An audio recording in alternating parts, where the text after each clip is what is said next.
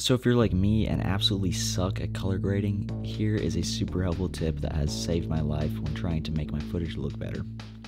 This is the absolute easiest way to color grade, anyone can do it. So first off, you're going to want to find a screenshot from a movie you'd like to copy the color grading from.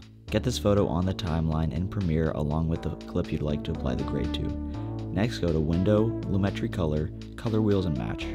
Open up the comparison view. Then scrub the timeline on the left until you find your desired screenshot. Simply click Apply Match under the Lumetri window and you will have your color grade. From here, you're just going to do some minor adjustments until you've achieved your desired look. This is how I achieved the look in my Wes Anderson video, and you can pretty much apply this to any screenshot and any clip. Now you know how to be a lazy bitch. Thanks for watching.